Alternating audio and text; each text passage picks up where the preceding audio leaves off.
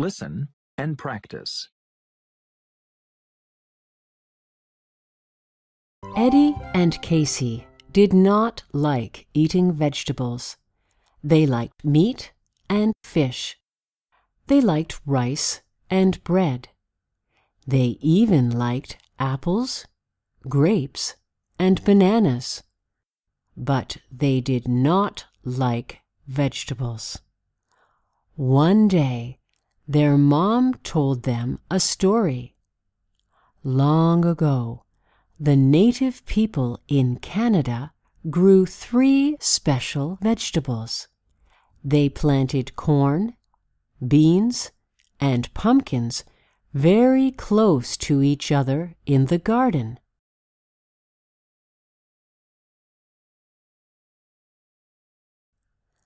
The corn grew strong and tall. The beans climbed up the big, strong corn stems. The pumpkins made big leaves as they grew. The leaves kept the ground cool and wet. The 3 vegetables helped each other. They were like 3 sisters in a family. That is why the native people call these vegetables the 3 sisters. They are very special. Little kids grow big and strong by eating corn, beans, and pumpkins. Now, Eddie and Casey eat their vegetables every day.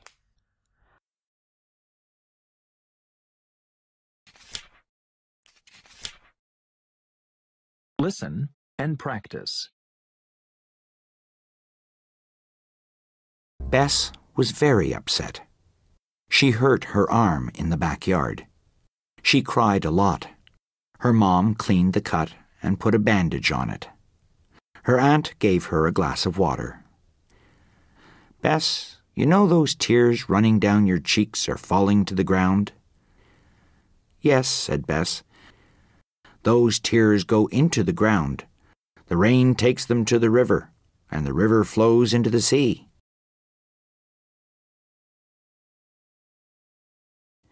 Then the hot sun makes the wet air from the sea rise up into the sky." Her aunt said, "This wet air becomes clouds. The clouds move over the land and rain falls from them.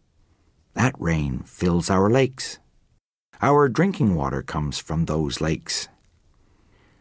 Bess looked at the glass of water she was drinking. "You mean I'm drinking my own tears?" she said, smiling. Her aunt laughed. "Maybe."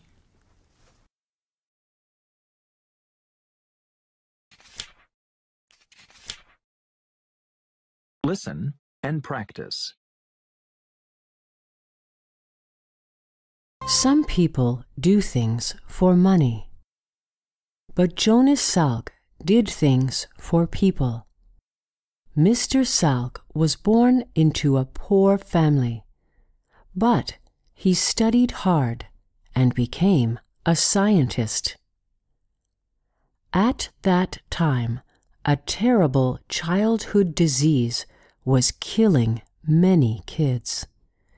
It was making others very sick and unable to walk. It was called polio. It scared people everywhere. They wanted someone to find a way to protect children from this disease. But that was not easy.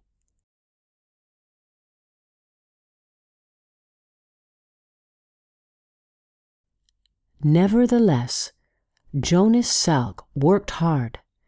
In 1952, he discovered a vaccination that worked.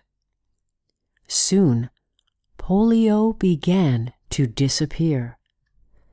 The world was very happy. They honored the great scientist.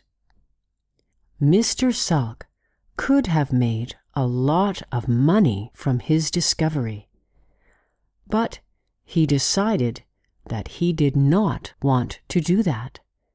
He gave away his discovery for free. When a writer asked him why, he said, "I want as many kids as possible to get this vaccination.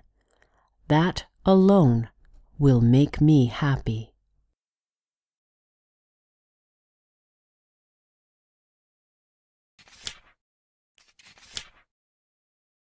Listen and practice.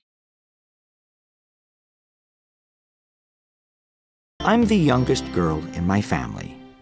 My older sisters liked scary movies. I did not. But still, I ended up watching a scary movie with them. I was trying to act older. After the movie, I went right to bed. But I couldn't sleep. Every sound was scary. Finally, I started to fall asleep. But then, I heard a noise under my bed. I was really scared. I screamed. My whole family came rushing into the bedroom. "What is under the bed?" I yelled. My dad reached under the bed and pulled out the monster. I screamed again. Then I laughed. It was our cat, Willie. Dad put Willie on the bed with me. I finally fell asleep. When I woke up in the morning, I said to my cat, "No more scary movies for me, Willie." I could see that he agreed. It had been a scary night for him, too.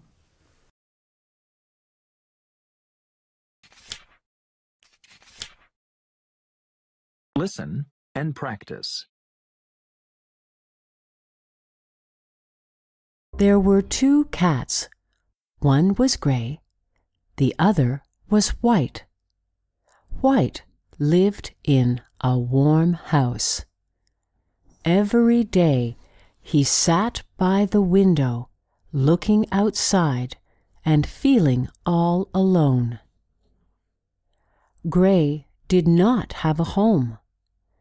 He ran outside catching leaves and chasing mice. He did not have any friends either. Winter was coming, and the days were getting colder. One day, a door opened. Gray looked in.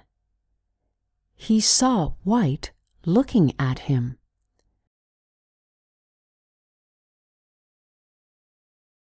The house was warm.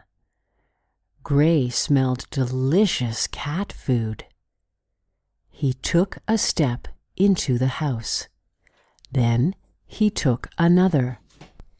Soon he was in the house. He looked around. It was safe and warm. White walked over. The two touched nose to nose, sniffing each other.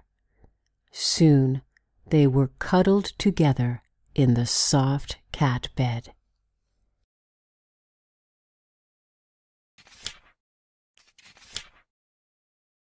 Listen and practice.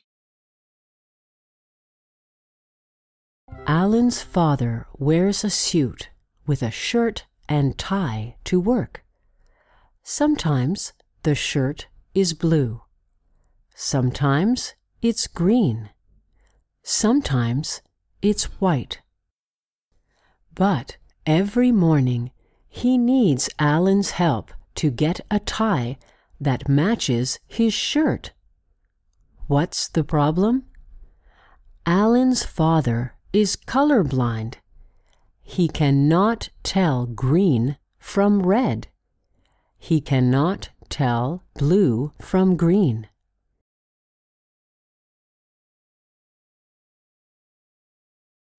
Nearly 1 in 10 men has some kind of color blindness. The most common kind is red-green, but some people cannot see any colors at all. Imagine how hard that is.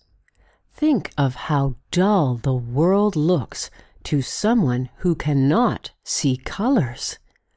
Luckily, Alan's father has Alan to help him out. Still, it's a problem he lives with every day.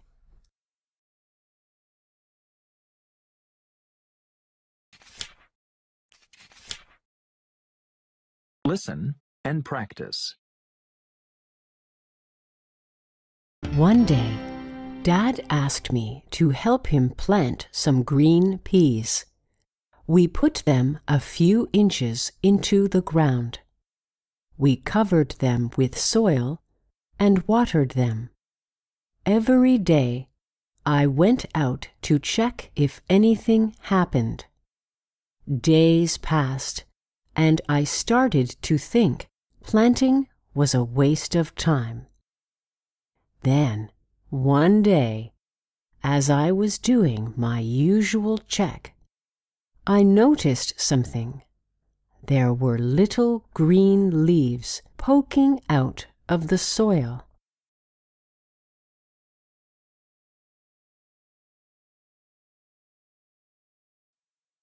It may seem silly, but it was very exciting to see this. The seeds we planted turned into plants. And these plants were going to grow sweet little peas. It made me think about how everything grows, even how people grow.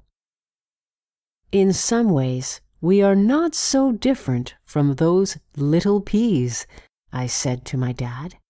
We need food, water, and a place to grow. I learned a lot from those little seeds.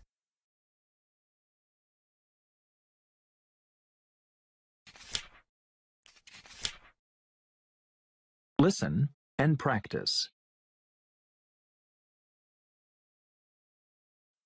One day, my mom and I were looking at our family pictures. You look so much like your daddy when you smile, Mom told me. Really? I said. But I have your eyes, right, Mom? That's right. A couple of days later, while I was practicing my dancing, Mom said, "Did I ever tell you that my daddy owned a dance studio? I bet you get your grace and love of dancing from him."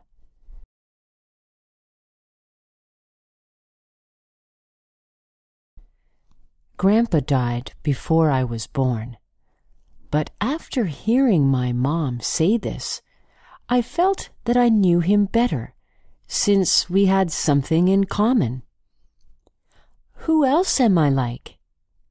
Let's see. You have a lovely singing voice like Uncle Kevin. And you love girly things just like I did when I was your age. I like those pieces of me, I said as I ran upstairs to sing to my dolls. I like that there are pieces of me that are all my own.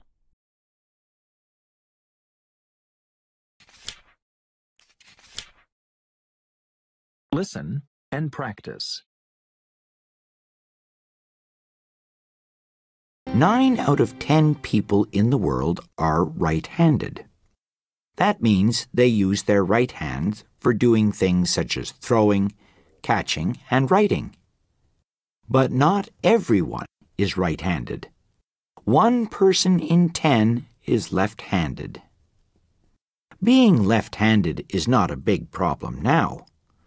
But not so long ago in Europe, left-handed people had terrible lives. Everyone believed that left-handed people were evil.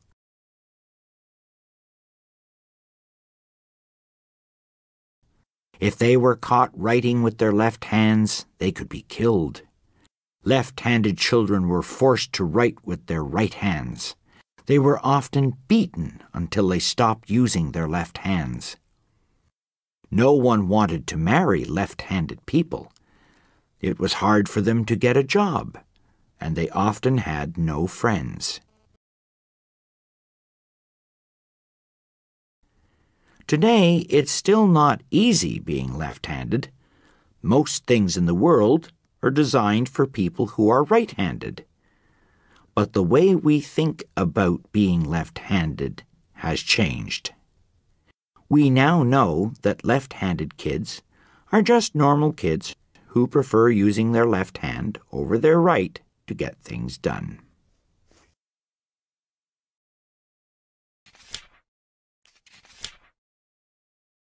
Listen and practice.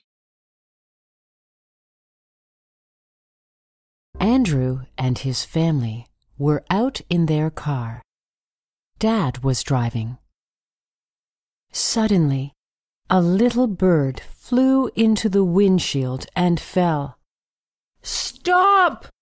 yelled Andrew. Dad stopped the car, looking sad. He said, "The bird is probably dead." Andrew jumped out of the car, pulling off his woolly hat. Gently, he picked up the bird and put it in his hat. Then he put the hat inside his coat. All the way, Andrew kept the bird warm.